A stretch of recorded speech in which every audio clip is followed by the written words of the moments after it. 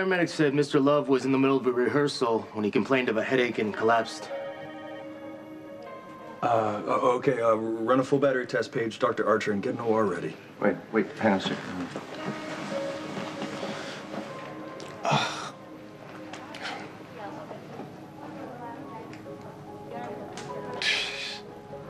Whether that was one hell of a party, or I'm dead.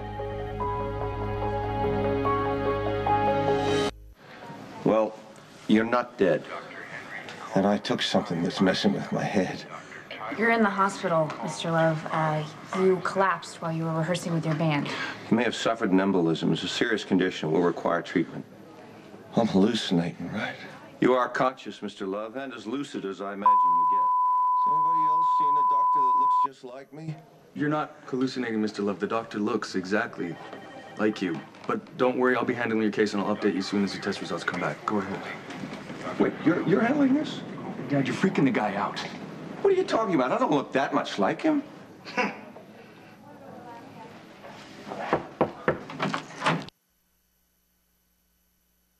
There's no reason for me not to treat Eli Love. He is gonna think we slipped him mushrooms every time he sees you. Look, shouldn't the surgeon who's got the most experience perform the surgery? I've done twice as many of these procedures. Dad, it's gonna be like you're operating on yourself. You're making way too much of this. It's gonna look a little bit like the guy.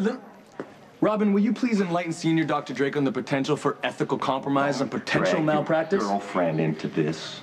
Epiphany, do you think my father should operate on his look-alike? Work it out. Oh, Dr. Drake, my man. Excuse me? Got the chicks are gonna flock to this guy. What's he on about? Well, God, Eli Love.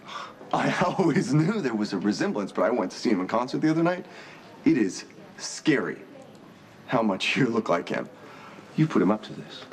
I've been standing right here. Then you heard him telling me I shouldn't be operating on Mr. Love, right? No. Well, it'd be like operating on yourself. So You should take advantage. Just stop it. Now, look, chicks have a thing for rock stars. They'll take one look at you, assume you're Eli Love. We'll talk. What did I tell you? You're Eli Love's doppelganger, so have fun cashing in on your genetic good fortune, but you're not operating on this guy. You know what? I'm better qualified than you are for this. Do I need to go to Ford over this? Hey, be my guest.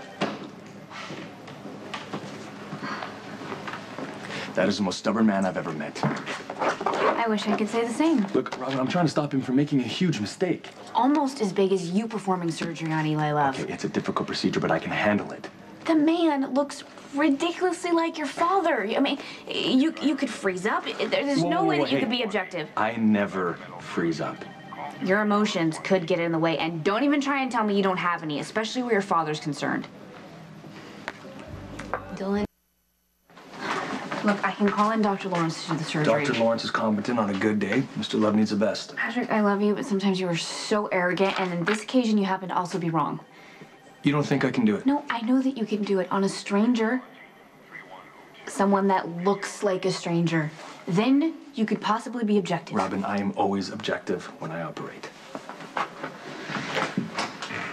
Oh, it's you, thank God. Thought it was going to be that doctor that looks like me. That guy freaks me out. Well, I got your test results back. You are suffering from an embolism. It's a blood clot that can become dislodged, travel to your brain, and block the supply of blood and oxygen, which is why you passed out. Huh. Well, where's the clot now? It's in an operable place. I need to do surgery in order to remove it. Brain surgery? Forget it. I got a concert I got to do, mate. Look, Mr. Love, either I operate or you die.